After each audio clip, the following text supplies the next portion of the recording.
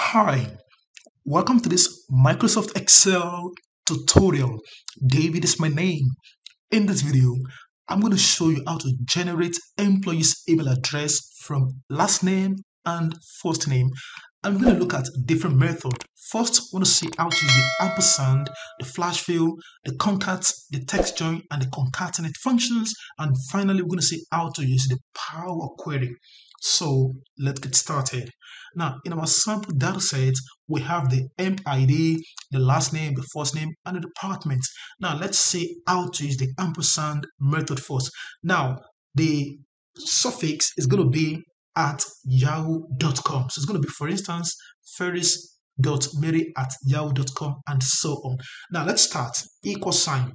Click on B2. Then we use the ampersand, and then we factor in the dot inside the double quote, another ampersand, and then we're going to use the value in cell C2, that is the Mary, and then another ampersand. So we need to factor in the suffix, which is going to be at yahoo.com. So I'm going to put that inside double quotation, okay, at yahoo.com. Then we'll close the double quote, and finally we can click on Control Enter. Cool, we have ferris.mary@yahoo.com. However, we want it to be in lowercase. So I'm going to press F2 to open the formula and then carefully type in the lower function right after the equal sign, and then you can close the lower and Control Enter, and then use the autofill to fill down. Cool. Now let's see the flash fill. This is very straightforward. Now it's very simple. I'm just going to type in ferris.mary@yahoo.com. Then click enter, and finally I'm going to use the shortcut that is Control E, and that fills down using a flash fill. I love this. Now let's see how to use the concat function. Equal sign concat. Now the concat requires the text one, so the text is going to be B2, then comma, and to put the dot, I'm going to do double quote, then type in the dot inside, comma, and for the text 3, click on Mary, comma, for the text 4, I'm going to put that inside double quote, which is going to be at yahoo.com, close the double quote, close the concat formula, Control Enter. Again, we want to use the lower function to have it in lowercase, okay? Then Control Enter 1, 2, and we can use the autofill to fill down. All right, so this is making sense. Now let's see how to use the text join function. Now equal sign text join. Now the text join requires a delimiter. Now in this case, I'm just going to put in a comma and yet another comma, okay, to ignore empty cells. Now for the text one, I'm going to click on the value in cell B2, then comma. For the text 2, I'm going to do double quotes, and then I put in dot inside, comma. For the text 3, click on C2, comma, and finally for the text 4, inside double quote at yahoo.com, and then we can close the double quote and close the text join and Control Enter. Okay, let's put that in lowercase. All right, so just type in lower, Control Enter 1, 2, and then we can use the autofill to fill down.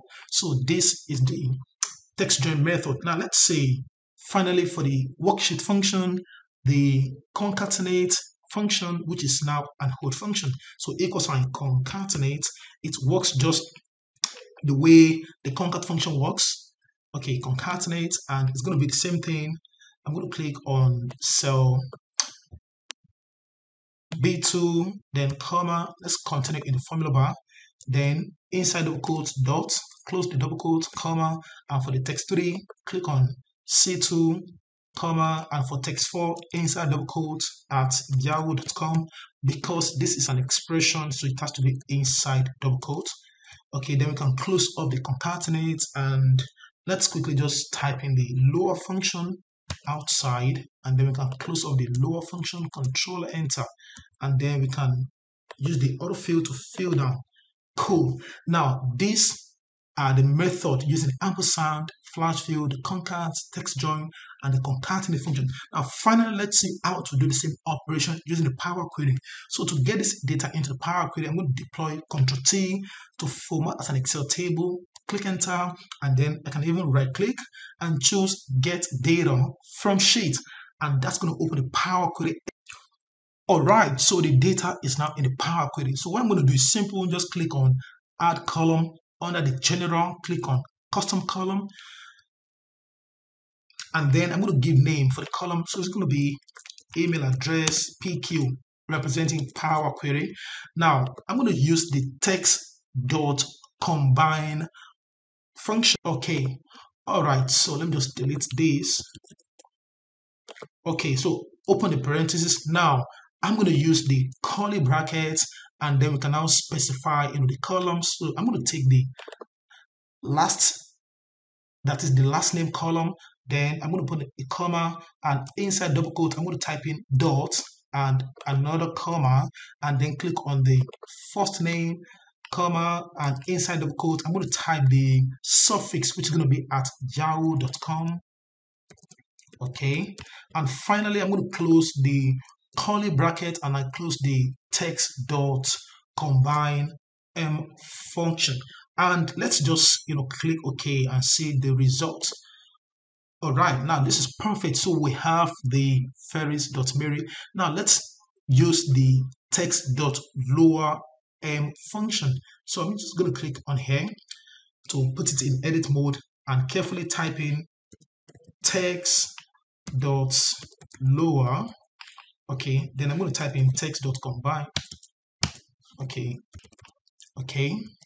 So having done it, open this parenthesis, and then we can close off the text.lower function.